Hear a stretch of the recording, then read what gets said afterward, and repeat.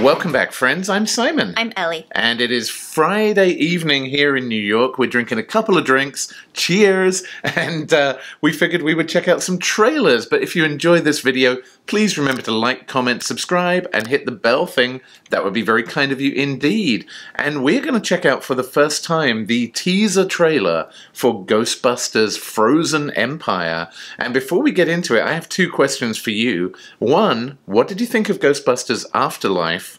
And two, do you feel that we need a sequel to it? Big questions. I have no idea how to answer the second question, but we will give you our wisdom after we've checked out the teaser trailer, which we're going to do right now. So let's do it! Let's go!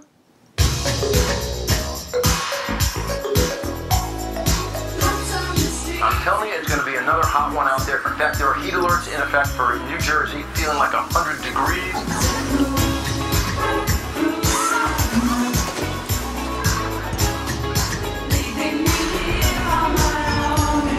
Oh.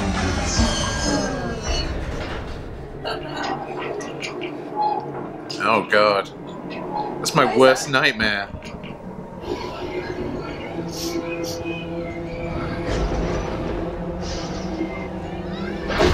Oh, that's so creepy!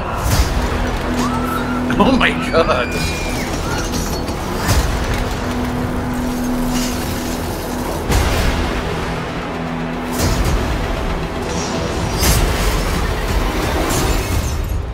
Yikes.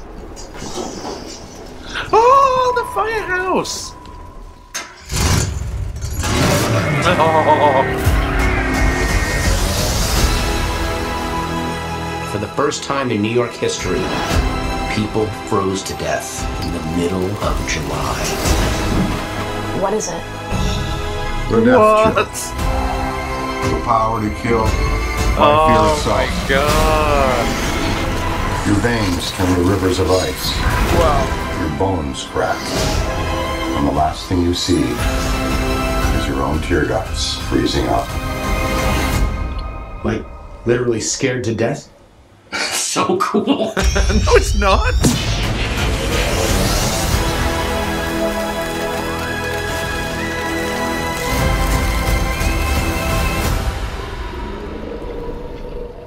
Whoa.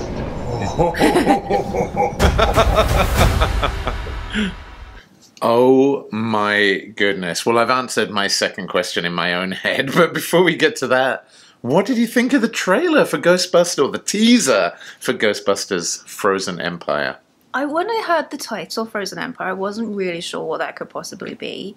But I do think that weird twist of it's July and everything's frozen is really cool. We haven't seen that really, especially not in kind of a ghost type movie. Yeah, and I guess the Empire side, the Empire State, New York City, clearly in our backyard. I liked it. I liked it a lot. It kind of made me think as well. Like, we've had a lot of these nostalgia movies, like Bill and Ted Face the Music. I loved seeing the original Bill and Ted cast back together again. I cried when there was the George Carlin posthumous cameo. But would I want another Bill and Ted movie? Not really, because it kind of felt like that closed the trilogy and the chapter was done. With Ghostbusters, I think the fact that they've introduced these new younger characters, and you've got Paul Rudd in the mix, I mean, we'll come on to the new cast members in a minute, but I think it just gives it a new lease of life, and I love it that you've still got the old cast there supporting them to give it that DNA of traditional Ghostbusters, but you've also got fresh new blood in the mix as well. I think that's amazing. So let's talk about the new cast. You've got Kumail Nanjiani. I mean, who is in everything? He's in the MCU, he's in Star Wars, now he's in Ghostbusters. What is Kumail not in? Patton Oswalt, I guess you could almost say the same. It feels like he's in everything these days as well. Yeah, sometimes several times. Yes. So yeah, I love seeing that mix of new blood, old blood. I was seriously questioning whether I needed a second Ghostbusters Afterlife type movie, but I must admit I enjoyed the hell out of that first movie so much. It was really fun. And the Egon scene at the end just absolutely broke me. I was just sobbing in my chair. But I feel like I need to now go back and rewatch Afterlife in order to watch Frozen Kingdom. But it comes out in March. It said coming soon. March. March isn't very soon. Yeah, I mean the winters are long here. It feels like a frozen empire here in New York for the next 6 months. So yeah, I get it. But we're gonna have to wait a little bit for this one.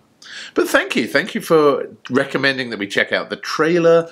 Thank you for watching our video. We hope you enjoyed it. And if you did, we will see you very soon, friends, on the next Nerd Safari. Peace out, nerds.